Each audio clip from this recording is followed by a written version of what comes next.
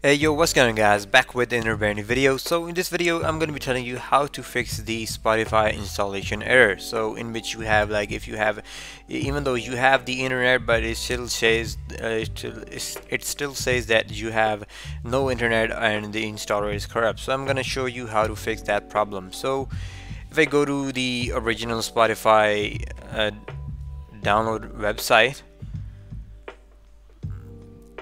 hold on.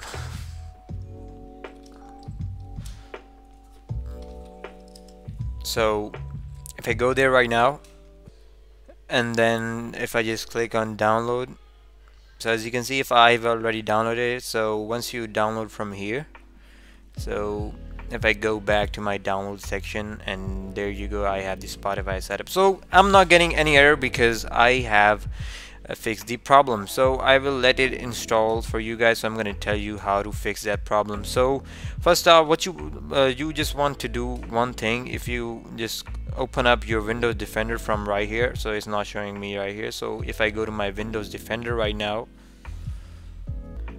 so as you can probably see that my Windows Defender is currently off, real-time protection is off. That's why the Spotify installer is not like taking any it's not like stopping or giving me any error. Like, so what you want to do, just close the real-time protection and then like try to install the Spotify. So right now my speed is not kind of good, that's why it's taking forever to download. Otherwise it will take like 10 to 15 20 maximum seconds to download, and oh my god, it's taking hella long. So yeah, that is it. I hope you liked the video.